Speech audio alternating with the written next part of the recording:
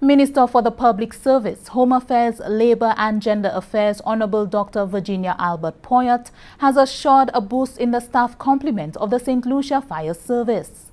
The assurance came as the minister toured the fire service headquarters on Manoel Street in Castries.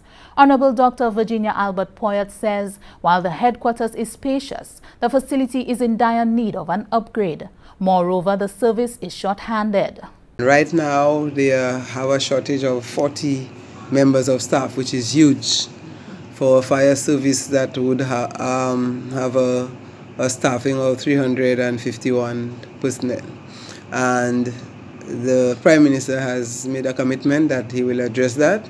So they have completed the exercise, the recruiting exercise, and that has been submitted to the Public Service Commission and the Public Service. So that will be placed high on priority to respond to this. And he did mention the issue of the fire station, and we are going to begin to explore identifying a suitable location and trying to source the funding so that we can provide the officers with a very decent work environment. We also will try to see how we can source funding with other partners to give them the support.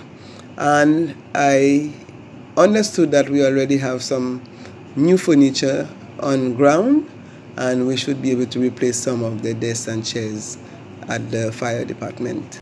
The Home Affairs Minister is due to visit the outstations in the coming weeks.